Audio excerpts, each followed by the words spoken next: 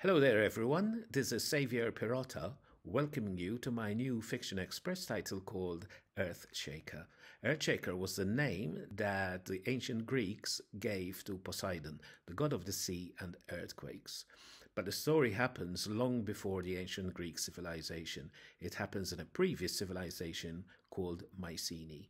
And Mycenae came to an end when a series of big earthquakes destroyed all its cities. Now, in our story, there's a boy called Atreus who thinks he's a shepherd, but one day he finds out a big secret about himself. And to prove that the secret is true, he has to go into the ruined city of Mycenae, and among the rubble, he has to find this proof. Will he succeed? You decide. See you in the book, guys.